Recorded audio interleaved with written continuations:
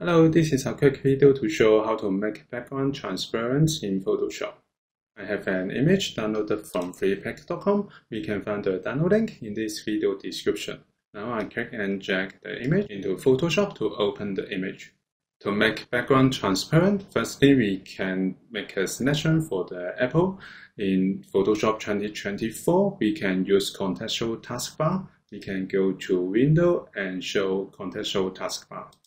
And then we can click Select Subjects. Then the apples are selected. And then we can go to Layer and then click the mask. Click it, then the layer mask is created. Then we can make the image into transparent background. So this is how we can make background transparent in Photoshop. Thank you for watching this video. Hope this helped. Please subscribe this channel. More video will be shared with you. I'm cgian. See you in the next video. Bye.